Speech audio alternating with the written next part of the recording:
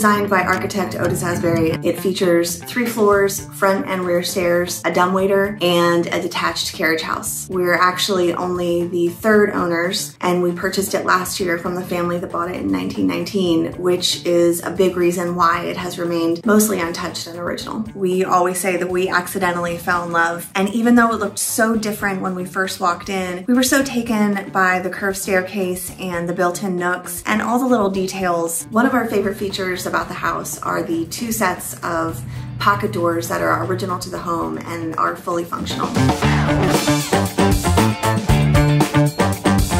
So this is our den. This historically has always been the dining room space for the home. It was fully wallpapered and cream trim, and we decided to really go in a different direction and go dark and kind of moody, and we painted even the ceiling the iron ore color so that we could get just a cozy movie room vibe in here.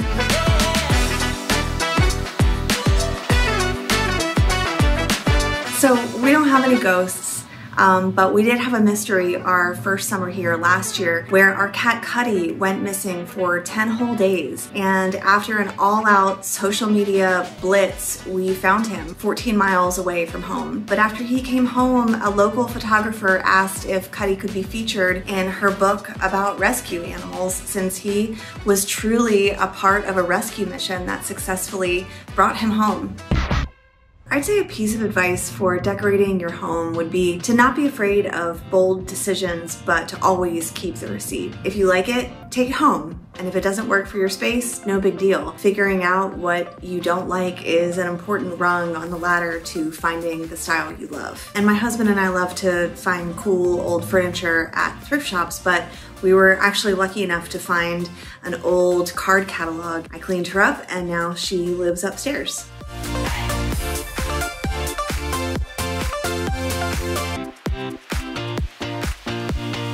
This is the primary bathroom suite. This project probably took us the longest out of all of our renovations due to all of the tile and that we turned the original primary closet into a walk-in shower. And this is the room where we also decided to transplant the original crystal chandelier from the dining room to our bathroom.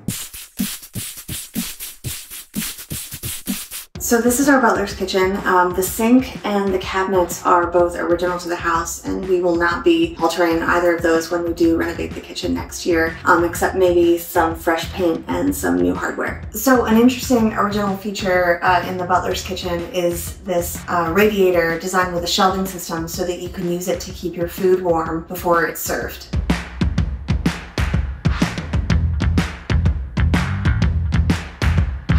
All right, y'all, thanks for stopping by.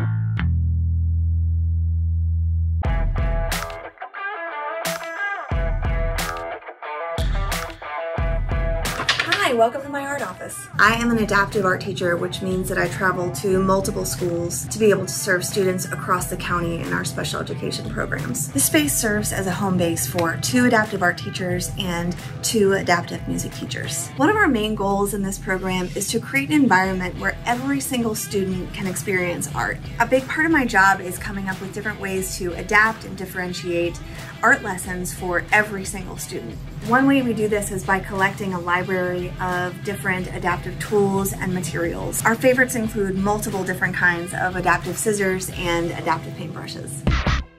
So because we travel to multiple schools across the county, we have recently streamlined our lesson organization by creating these kind of grab-and-go art lesson bins. Easy to transport, and they have everything that we need for a full art lesson. So far we have made 25 travel lesson bins with a goal to add 10 more this year. One of our favorite boxes is the motorized paint spinner lesson bin. It has enough supplies for an entire class to learn how to create spin art, and these are actually button adapted spinners, which means that we use a big red button to turn them on. And that's so that students with limited movement can also participate in the experience. I'd say that organization is extra important to me because I'm traveling in and out of multiple schools a day, and these systems help me make sure that my materials are not left behind.